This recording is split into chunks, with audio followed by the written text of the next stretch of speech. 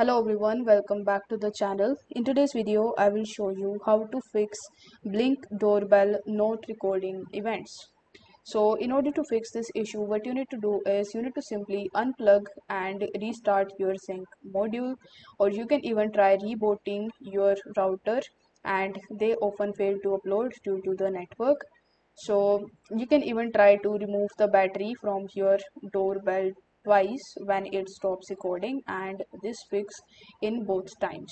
So basically you just have to follow these simple steps, and if you don't know how to do it, then you can even come to this article where you can go through the doorbell video recording settings, in which you just have to be on your doorbell's thumbnail and then tap on the three dots or the more option, select device settings and then tap on the privacy settings. Now tap on video recording toggle to switch your doorbell's ability to record video on or off. So you need to make sure that in the settings it is on. So for any reason if it is off, then you need to make sure that you enable it.